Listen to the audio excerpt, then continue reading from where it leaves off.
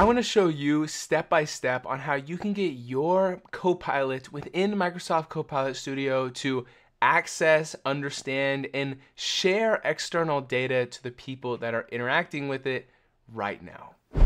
Now, first off, if that sentence sounds scary because your data is sensitive, I just want to share a blanket statement that Copilot respects any predefined privileges that is already set up for your data. And so as you might be using APIs or custom connectors or Power Automate flows, just understand that Copilot is going to respect the privileges of those pieces. It does not trump those things, so to speak. So that is just important to know. Now, when I say external data, I think this is important, is I'm talking about stuff that, is not like particular to your business, like some sort of database, some information, some records.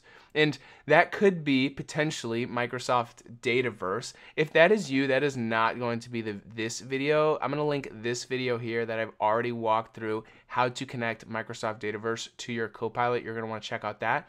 But if your information is stored in some sort of database outside of Dataverse, then you are in the right place. That is what we are talking about on how to set that up in this video. And so here I am within Microsoft Copilot Studio, and I have a coffee Copilot example. And let's say that in some sort of database, outside of Copilot, I have a database of the different coffee types that my company and my coffee shop offers as our example.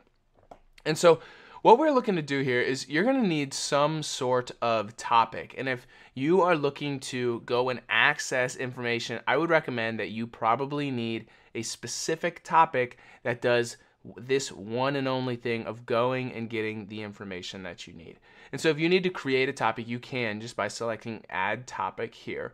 But I already have kind of created just a topic. There's nothing in here. This is the exact screen you will see if you click add topic. And what we're doing here is there are a couple of different ways to go and access the information that you need. And that's kind of what we're talking about in this video. And the two that I want to show is with a Power Automate flow and with custom connectors. And we are not talking about in this video how to set up Power Automate flows or how to set up custom connectors, but more so of you have these flows, you have these Power Automates, these APIs already built. Now, how do we get Copilot to utilize them?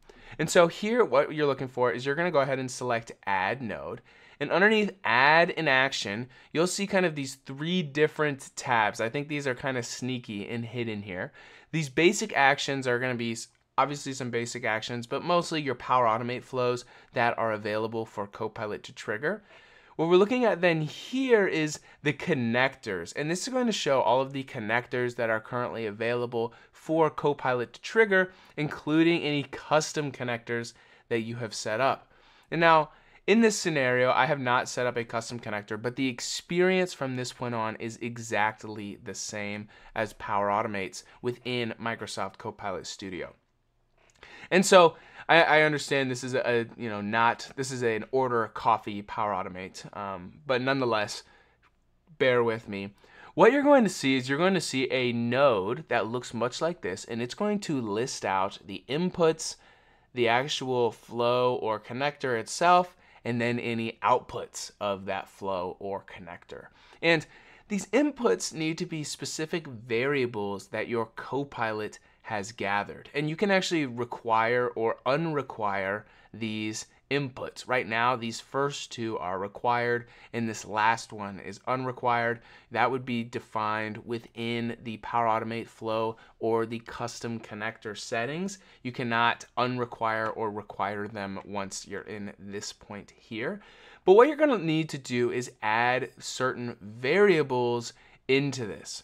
And this is kind of the talking point of the video here, in that this may not be as simple and straightforward and cookie cutter as you think it might be. And so there are a couple of different ways to get what are called variables within Microsoft Copilot Studio. Variables are just little pieces of information that you've gathered from the people Copilot is talking to. So, for example, if you ask them their name, you can store their name, Griffin, as a variable. The person's name variable, so to speak, and refer back to that variable throughout the Copilot or throughout the conversation.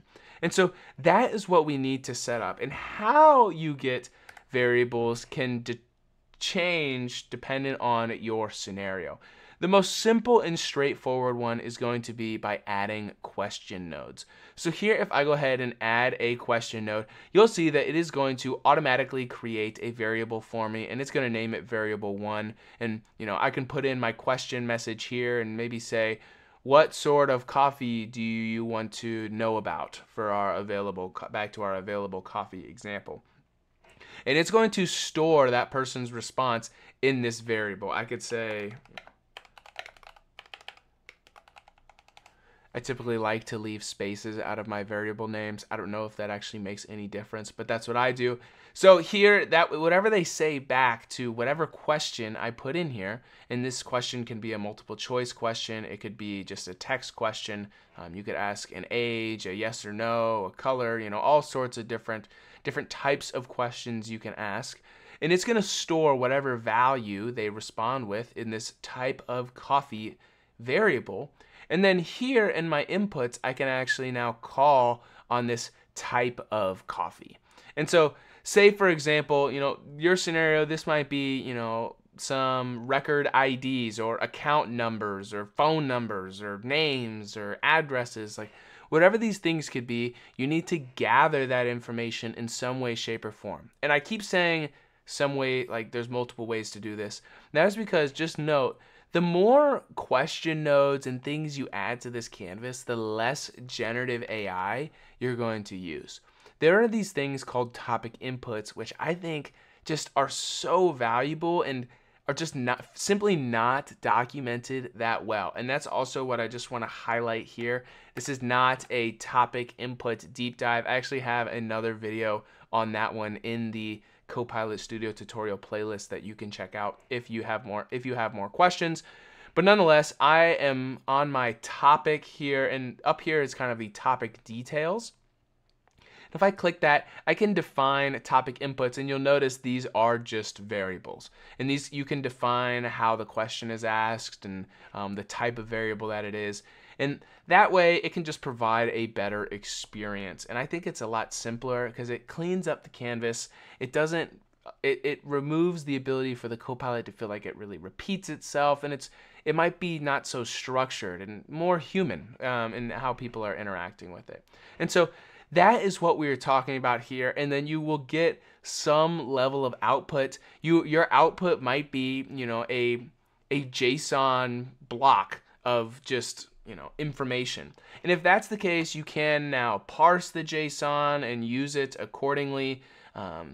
Underneath it's underneath the variable management. You can parse any JSON values that your custom connectors or APIs are sending back to you, parse it and spit that information back out in a chat message like this. If I select send a message here, you will notice that there is actually an insert variable option. And here I can, looks like my screen is jumping around, sorry about that. The output of this, connector or Power Automate flow is this variable called order. I can call on that order variable and send it back as a message. So at this point, I'm talking to Copilot, giving it the information it needs. Once it has everything it needs, it goes and connects through the custom connector or runs the Power Automate flow, brings some information back, potentially parses it, and sends it back in a message that brings it back to me. I hope that makes sense. If you feel like I didn't actually answer the specific question that you have, or that you have a particularly nuanced situation, be sure to reach out to me directly using the first link in the description down below. I'd love to get in direct one-on-one contact with you and help you in your situation. I'm super passionate about learning more about Microsoft Copilot Studio and helping other people learn as well, so that we can all just learn together. Thank you so much for sticking to the end of the video. If you have further, other things that you are setting up for your Copilot, be sure to follow this video or playlist of videos here. That is a host of different tutorials, things like topic inputs, things like triggering Power Automate flows, things like parsing JSON within Copilot Studio. You can do that there. Thanks so much for sticking to the end of the video. I'm excited to connect with you in the next one.